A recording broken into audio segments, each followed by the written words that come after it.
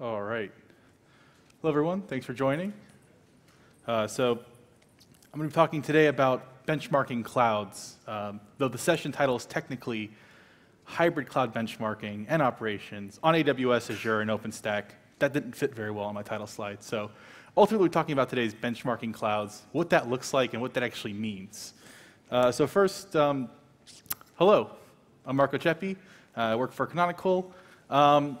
And truly, I do love benchmarking. And so before I started at Canonical, I actually worked at a lot of different companies in the Washington, D.C. area,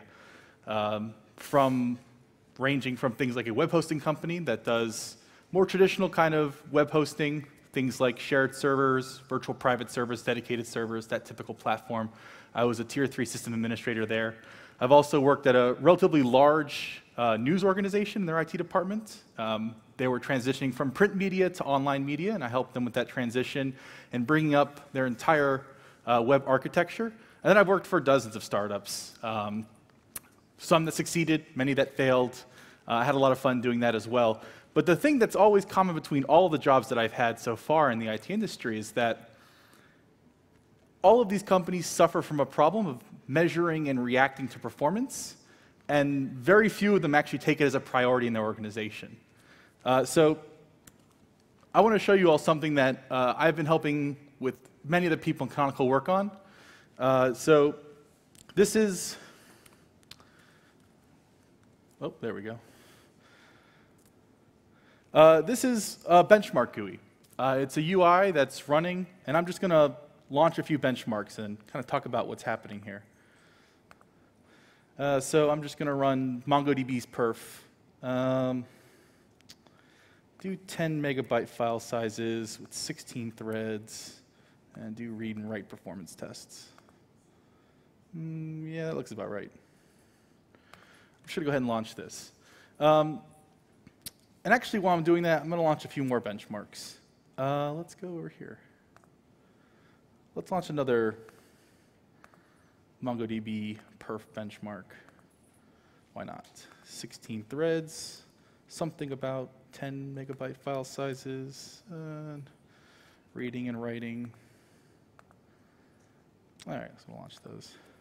So what I'm doing is I'm actually benchmarking services in a cloud. If you've noticed the top right here, I actually have this running in AWS's AP Northeast 1 region, and I've got this over here running in Azure's US West. And I'm just running these benchmarks against, against, in this case, MongoDB, and I've got some ones I've run previously that I want to show you all, kind of what this means for benchmarking. So if you look at the left here, you can see this is a previous run I did about 2 hours ago, actually. I guess it's been a long morning so far. You can see the parameters that I ran, things that we've seen before, things like the 16 threads, 10 megabyte file sizes, reading and writing. I've also got a set of results from this benchmark. Ran for about 3 minutes. It had a max operations per second of 5,070,000, with an average of 4,858,000. It performed quite a lot of operations. I'm not even going to pretend to try to read that number. And it did 177 iterations total, and that's the minimum operations a second. I can also see over here what looks like actually quite a complex topology. I'll talk about what that is in a second. And then finally, I get all this hardware information. I found out this basically is discovery of, well, what the machine was running behind the covers. And additionally, if I really wanted to, I can go and poke at some graphs. Let's see if I want to see what the CPU in the user space was doing. Oh, not very busy at all. What was the system doing? Nothing at all as well. Not a lot going on in this benchmark. Let me see what the disks were running. The right performance on that. That makes sense. Not sure why those numbers aren't coming up. I also have this benchmark. Oh, it's still running now, but they'll complete in a few minutes. But I want to talk about a bit what we just saw here. So the way that we do performance and benchmarking is changing. And it's changing, well, I think the thing for the better, but it's changing because of the way technology is evolving. We're no longer running single services. We're no longer running and caring about machines. We're moving to things like microservices. We're moving to scale-out architectures. We're moving in a way that kind of starts to overshadow and trump the previous generations of technology. Before, you used to get a machine, you unboxed it, you racked it, you burnt in the disks, you run benchmarks, you run FIO, SciMark2, a suite of Phoronix test suites, and you basically sat there and measured everything inside and out. When I was working for this web hosting provider, we would unrack Dell R710s and PowerEdge 2950s every other week in the data center. We'd rack them, we'd benchmark them. I knew exactly how each one of these individual benchmarks performed on each one of those servers. And to me, that was enough. It was just as performant as all the rest of the ones in that same model, which means there weren't any defects. I racked it, and then we'd either throw a shared server on it, we'd throw a virtual private servers, pre-cloud era, or we'd give it to a customer to run as a dedicated server for themselves. But for me, the benchmarking stopped there. It ran in a way that I expected it to. The machine responded in the way that I expected it to, and it moved forward. Moving through to different jobs, when I started working at things like US News and World Report, we had really this new architecture that we were designing. And as the system administrator there, I was responsible for certain components. The developers managed all their little applications they wrote, their front page readers, their news aggregators, their blogging services. But I was responsible for the architecture as a general, but mainly the big back-end components, the database servers. We ran Postgres. We ran a huge Postgres cluster. We also ran things like Cassandra and other things that assisted as a back-end service for these web developers.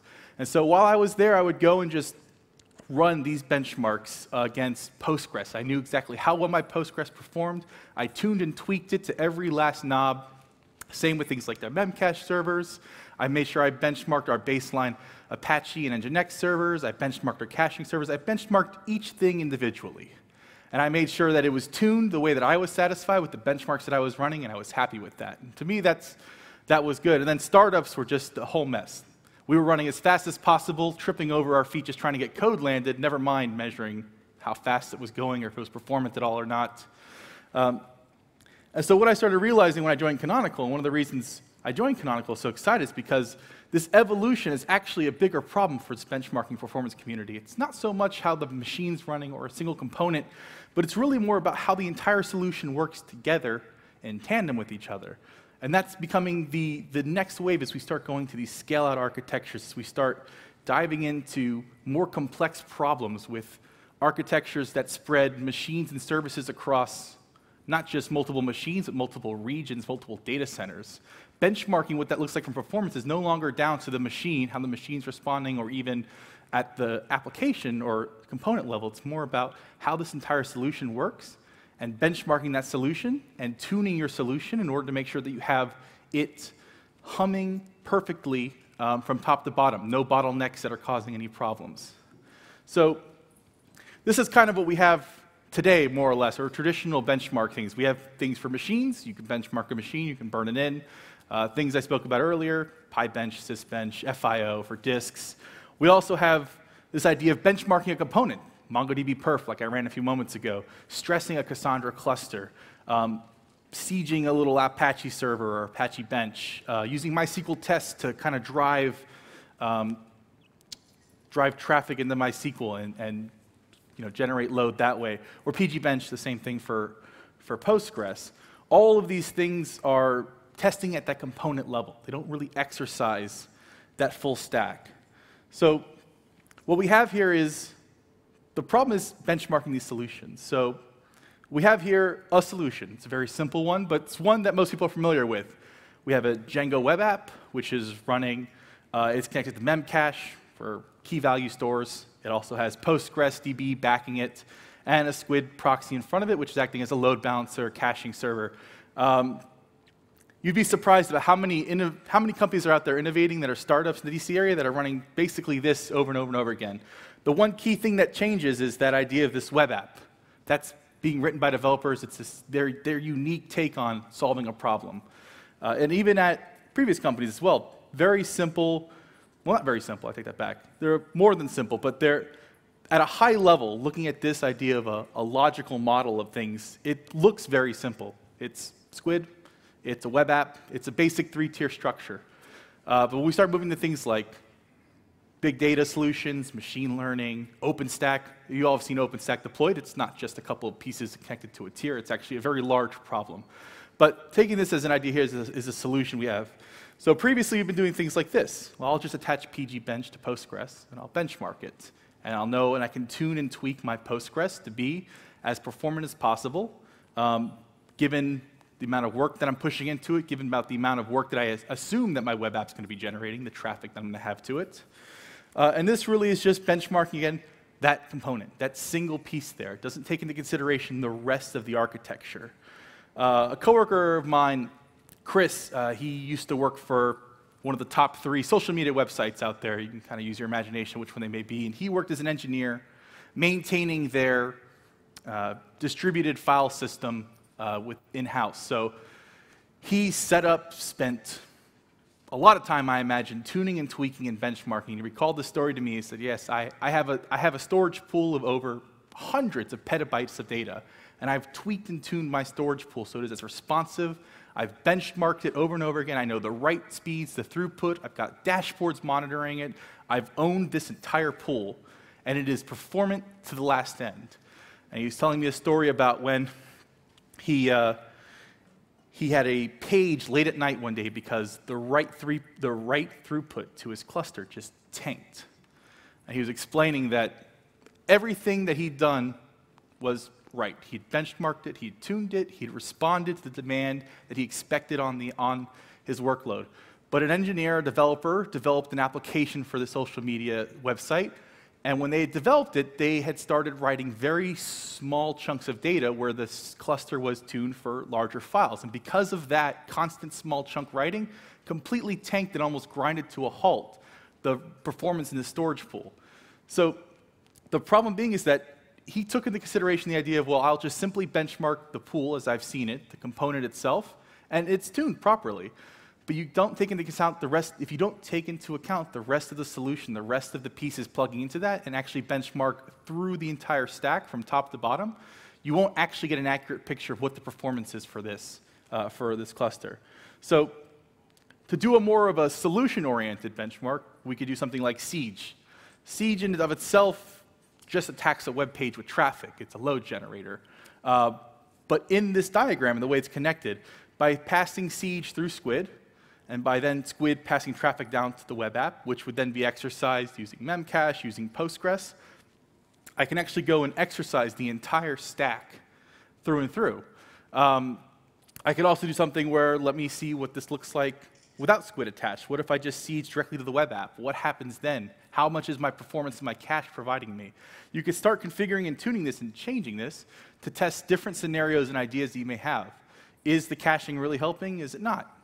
Do I need more webheads to respond to load? Is Memcache really the right performance there?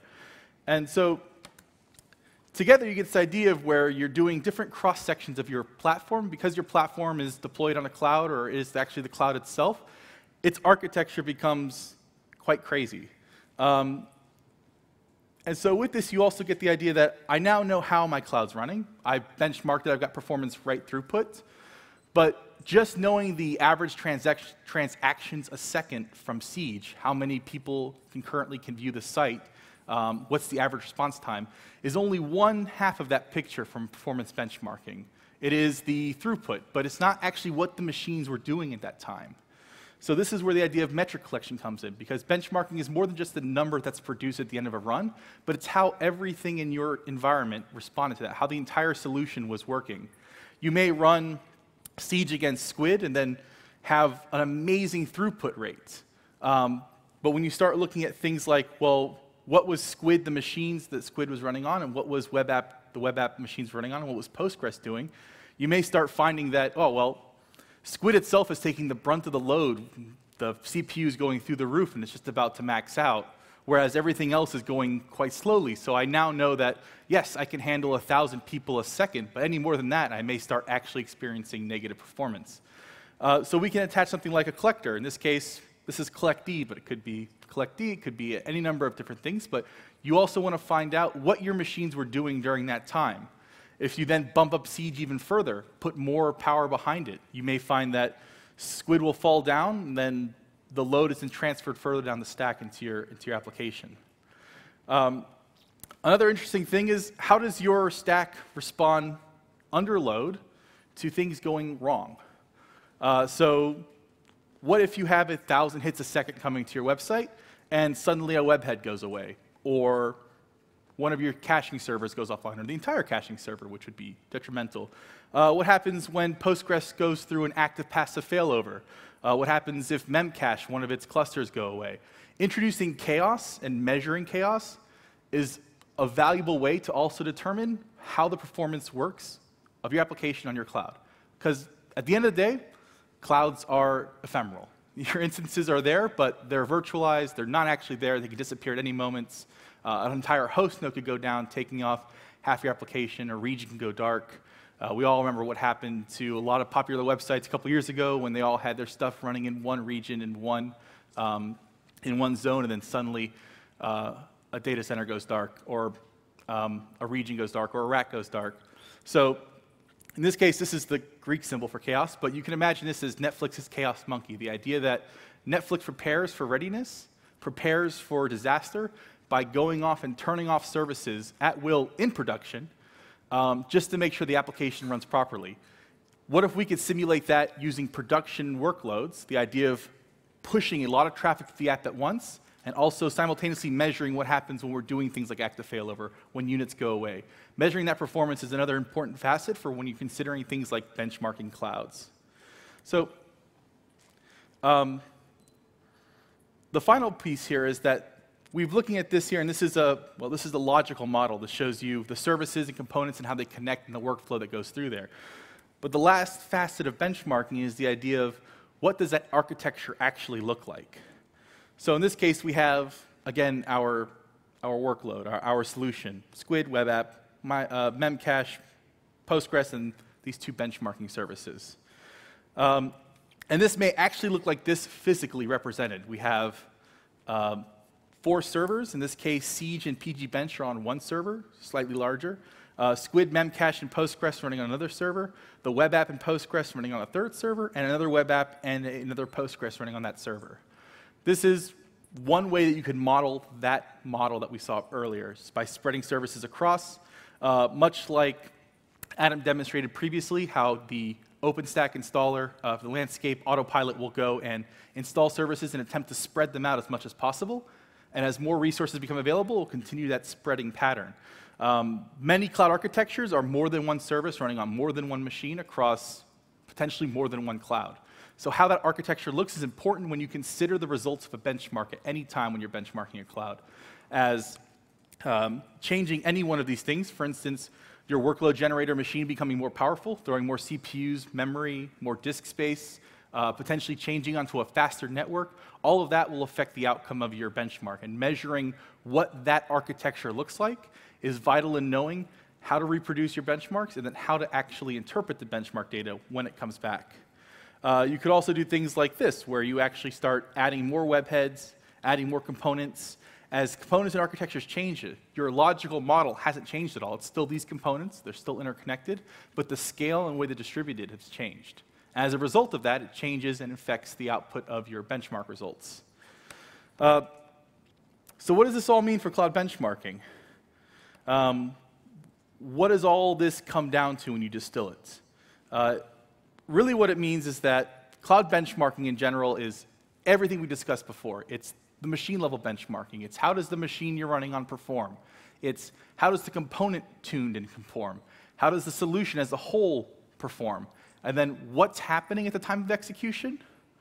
And then also, what is the actual architecture of the solution I've deployed? How is it spread? How does it look? What are the machines like? What's the profile? Where are they located physically to each other? What networks are they running on? What resources do we have behind there? Are they SSDs? Are they spinning Rust? What comprises of that? All of that we've discussed previously is what I like to summarize as what it means to benchmark a cloud. So if anyone comes to you and says they're benchmarking clouds, you have them providing results, but the results not enough to know actually what's going on. Without the rest of these informations, the machines you're running on, the profile of the hardware, the architecture, all of that, that number doesn't mean much at all. And really what this boils down to is that cloud benchmarking is really hard. Benchmarking a cloud, benchmarking services, benchmarking applications on top of the OpenStacks you may have deployed, or if you're a consumer of OpenStacks, benchmarking your workloads on top of that cloud, or how your workloads work across multiple clouds. All of this means it's really hard to do in a repeatable fashion. So how can we solve this? This is what really drew me to Canonical when I joined.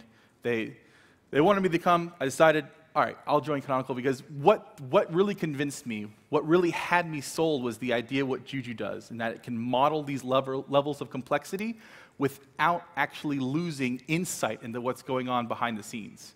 So I can simplify my workloads, and I can have still the observability that I expect and need in order to derive all of these points of data. I can still know the profile and the architecture down to the machine and hardware I'm running on, where all those components are placed, the logical representation of that model, how all the pieces work into each other, and then I can easily attach and add different components, swap things out. I can collect metrics, I can feed all of this data, and I can reliably and repeatably run benchmarks. So I read a lot of white papers, and one of the most disappointing things I see in a white paper is that, especially one on performance, is they'll go through at a very high level. These are the things we've done. We've benchmarked these 12 things together, whether it's a company publishing a white paper or an independent third party. They'll always start out by saying, these are the things we've done. We have X, Y, and Z software, and we benchmarked them, and here's a bar chart of that data. You should use the product. And it always drives me nuts because it doesn't give me enough details. If I can't reproduce that benchmark, the data means nothing to me. It's just simply out there for people to consume, hoping that someone spins up on that. So when I see white papers, especially ones that go in, here's what we saw as a summary, and then they really dive down into, here's the exact way to do the configuration, here's the setups we use, the conditions that the benchmarks run under, to me, that is a really decent white paper.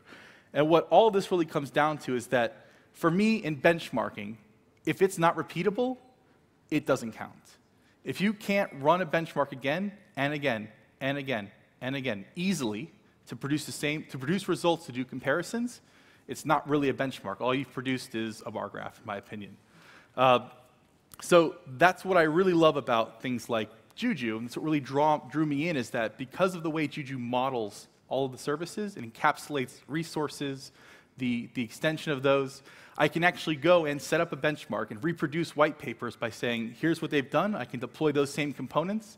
I can attach in things to do metric collection, to do my benchmarking, and then using things like actions in Juju, which allow operators to encapsulate how you run tasks over and over again, things like clearing caches or normal functions you'd have to SSH into. Instead of me having to go and SSH in and run a benchmark, for those of you who've run benchmarks, you know, you run one benchmark and then you run a second benchmark, a different benchmark, the output is always different. There is no standardized output format for benchmarking.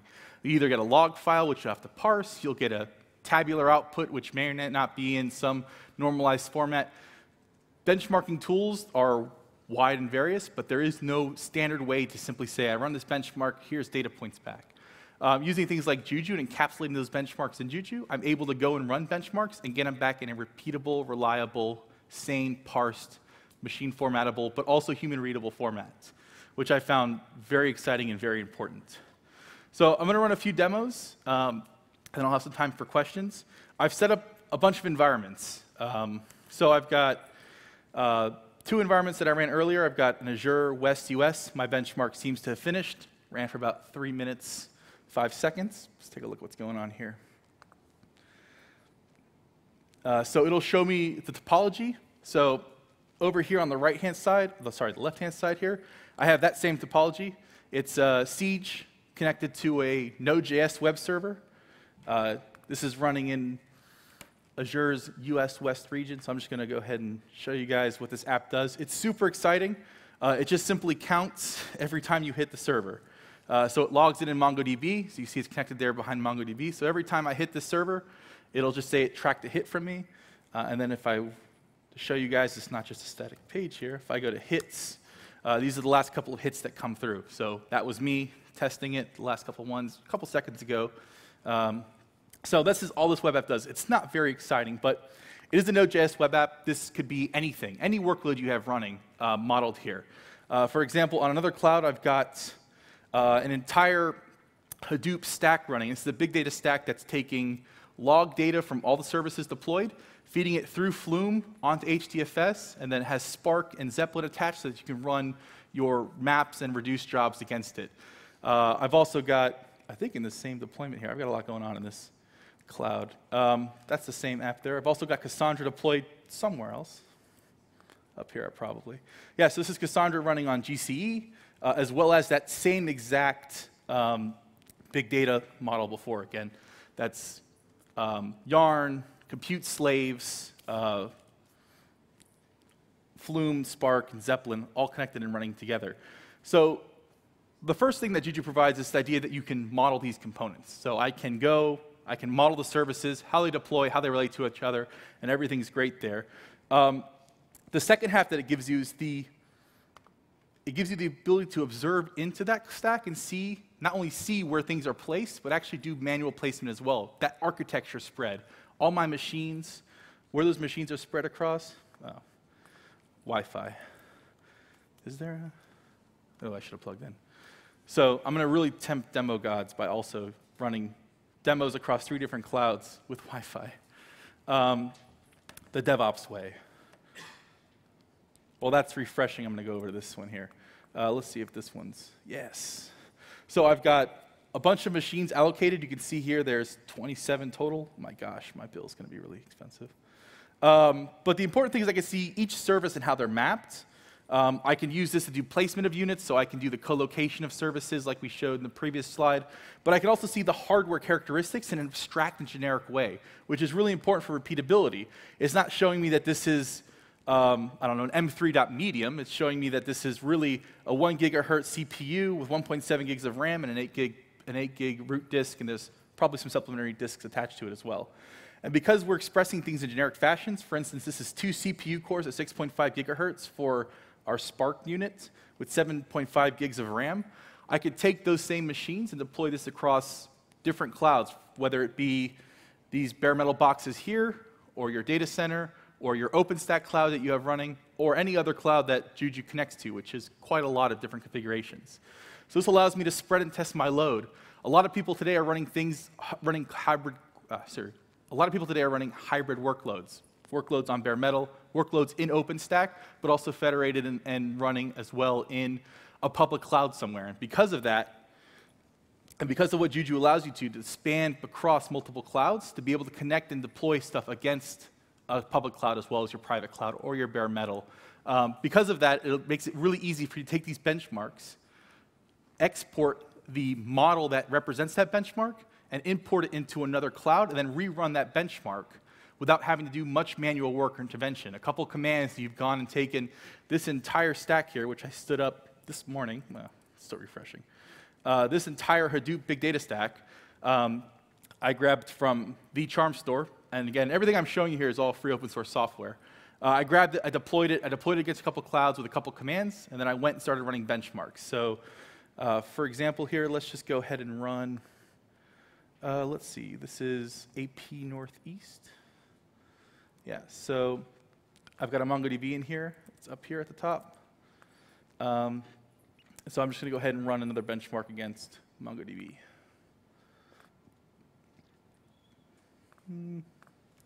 Same parameters as before.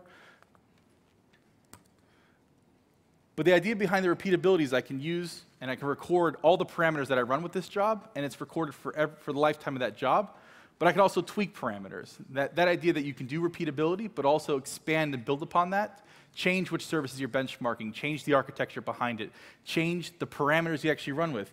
Maybe I don't want a 10 megabyte file. Maybe most of my files are 100 megabytes. I can launch this, and then using this UI, I'm able to go through and see, it'll take a few seconds to launch, but these are identical, but I can actually compare what actually went on between these 2 runs. So this is a very interesting comparison because, well, honestly, they were ran with the same parameters, they were ran with the same hardware, the same machine, just a few minutes later from each other. But what I can see is I can start seeing the differences between each run, and this would allow me to start diving in a little deeper. For the most part, everything here is identical, with the exception of minor differences. One extra iteration was ran on one run versus another run. So that would allow me to go dig in what was happening at the time of that machine. I can see this run here, the first one I selected, didn't have as much, didn't get as many iterations that I could maybe see. Was there something with the hardware? I could check the load of the machine. So let's see what the load was. Actually, let's do this in a comparison. Let's compare these two guys.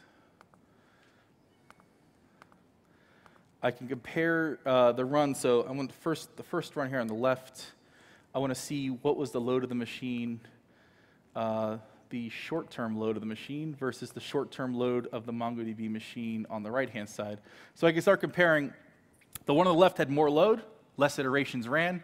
Suddenly I can start correlating things that may have been going on. I can check what was the disk activity during that time period for both sides of that equation. I can start doing real comparisons with real metrics that were collected from the machine at the time of its execution and start deriving what may have changed between those two times of the runs, which in this case was not very long at all. I think it was maybe an hour or two.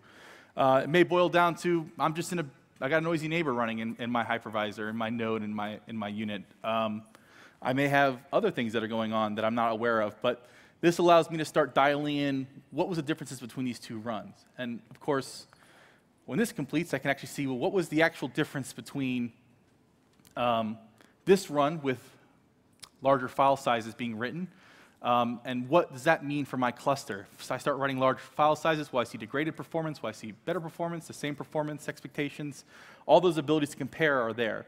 So we started writing this thing. We've been calling it many names internally. We've just been using it because benchmarking is an important part of every day in Canonical. We're always checking what's the performance of our services we're running. We run and deploy lots of public web services, lots of internal services as well.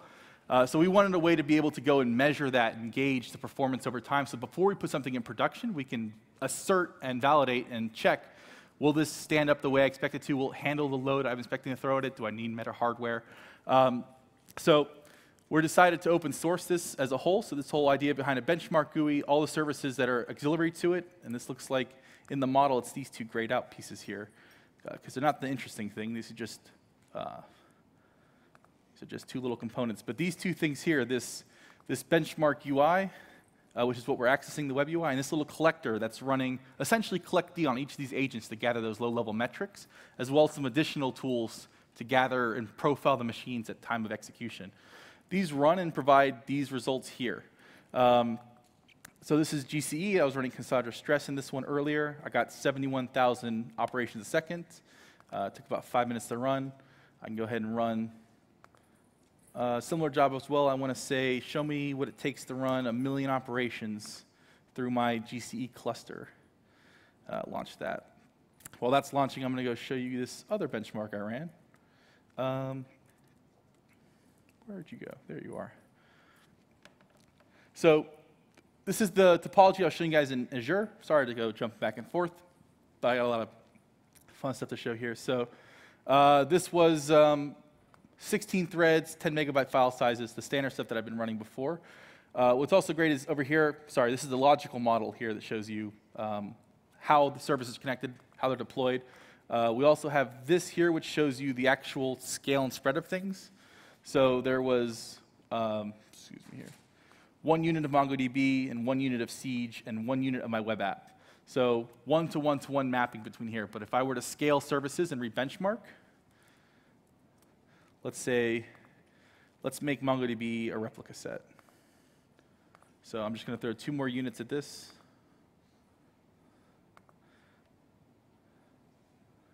Yep. So if you watch over here in the machines view, what Juju will do will provision me more machines, put services on them, and it'll show me the generic hardware constraints for that over here as well. There we go. That's running through now and doing that for me. They're showing up. Machines 19 and 18 are now on here. They have MongoDB running on them. I could have potentially taken them and put them on Lexi containers instead and model density and how my app responds when I have things densely packed, much like the autopilot did earlier, spreading things around. If you were also present earlier for James and Tycho's talk about how they measured the LexD performance versus KVM performance, where they got those numbers from, all those numbers, all those graphs, all those pretty graphs that didn't have any data behind them, all of that stuff was generated using this here, benchmarking, the benchmark GUI, and they were running this exact, hey, what are you doing up there? They were running this exact model here where you had This big data cluster was their big data benchmark they ran. So that's where these numbers came from. That's how they got the data. That's how they were able to compare and perform them. All they did behind the scenes was switch the cloud. They stood up the exact same cloud, using Juju, actually. They then switched a bit that said use Nova LexD as my hypervisor versus KVM, and then ran the workloads on top of them. So coming down here, I'll go ahead and wrap up. Before I do that, does anyone have any benchmarks they want to see run? I have quite a few that are running here. I've got MongoDB, I've got Big Data, which is our Hadoop TerraSort benchmarks. I've also got Siege and Cassandra. Does anyone have anything preference they want to see? I think I've run most of them now, but I'm happy to run any additional ones if they want to see something else run here. Ah, cool, that's fine. Yeah, cool. I just want to make sure I got signed in there before the time ran out. So back to my slides. So what this gives you is not only satisfies all the criteria that I've outlined for how to benchmark clouds, but it allows you to quickly validate hunches. We had a pretty big hunch that LexD as a pure machine container would allow you to have better performance because you don't have the virtualization overhead that something like KVM or any other full hypervisor would have. And we validated that hunch using these tools here to do so. So it really allows you to do things like, I'm pretty sure this is the best way to run my application. Let me assert and validate that. Finally, this is benchmarking wherever you are. Juju runs against all of these clouds and many more not listed. As far as things you can benchmark, most of the services that we have available in the Charm Store, you can actually benchmark with Juju. There's something in the magnitude of over 130 charms that we have curated available to deploy. Of all of those, the majority of them have benchmarks available right now. So you can deploy services in any of these clouds, get started in benchmarking. Again, all free and open source software.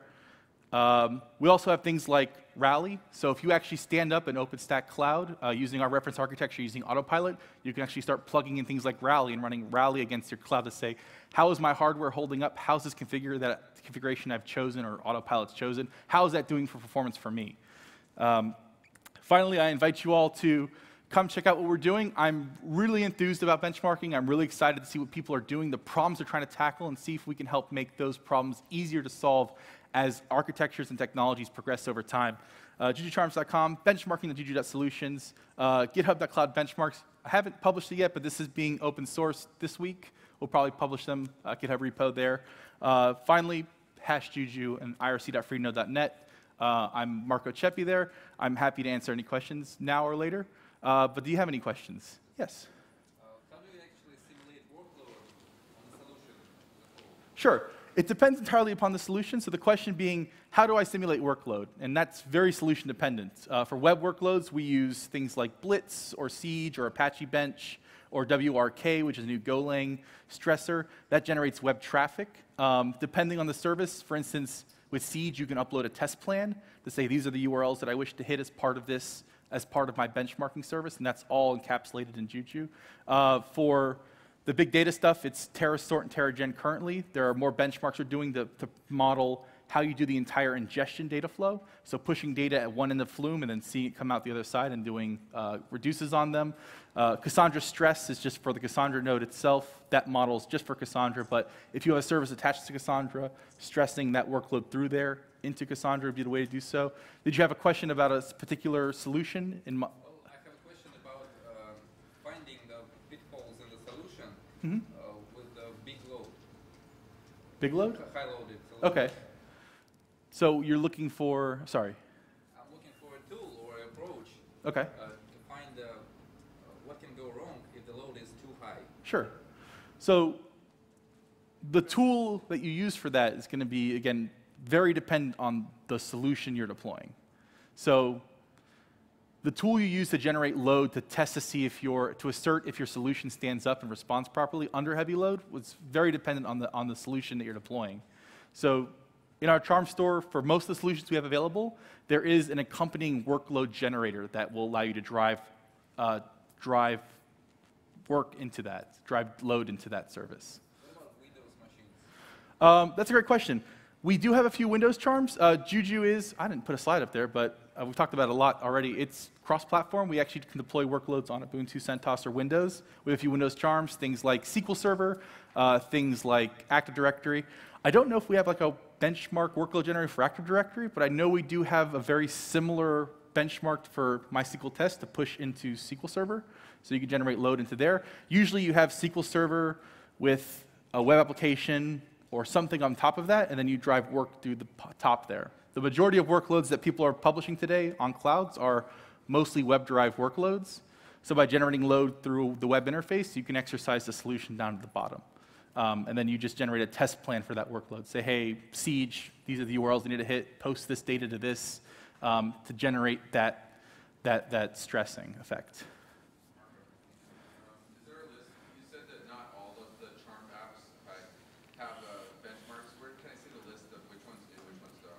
That's a great question.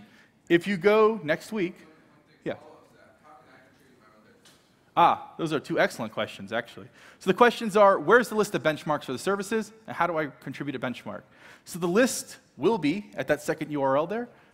Since we're still in the process of open sourcing all of this stuff and getting it out the door, it's not there yet, but we'll be highlighting on that site benchmarking.juju.solutions, all of the benchmarks and workloads you can do, highlighting solutions that people are running.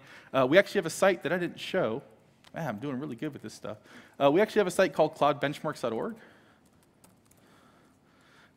So this is part blog, us testing these workloads and benchmarking, and then we're also actually uploading results. So if you go to here, I can just say, yeah, I want to publish this to cloudbenchmarks.org. Of course I do. And this will take everything you're seeing here and allow you to publish it so people can take a look at your results. You don't have to. It's not at all. It's an opt-in service. So we have some blogs. We have a list of submissions that people have submitted so far to our archive. Let's take a few seconds to load, including the one I just ran a few minutes ago, the Node app one. My time zones are a little weird, so it says in 4 hours, but that was right about now. So that's where they are. We'll be hosting this all at benchmarking.juju.solutions. To contribute, all of this stuff is either in the charms or as a charm. All of our charms are open source software, so you're able to go and contribute them. The code for such is usually very minimal and small. It's Delta. You just take your expert knowledge of how do I run this, and you either encapsulate it in shell code or as Python, and then you submit it as a request to that software repo. So the majority of these are maybe 20 or 30 lines long that just encapsulates and distills what it takes to run that benchmark as code, and then we provide the framework on how to make that repeatable within Juju. Fantastic questions, though. Any other questions? Great. I'm a little over. I thank you guys for your time. Again, here are the details. Barring the monkey in the background always watching, ready to inflict chaos. So feel free to reach out to me at any time. I'm happy to answer any and all your questions about benchmarking, performance, Juju, and charms. Thank you. And then finally, of course, we have surveys.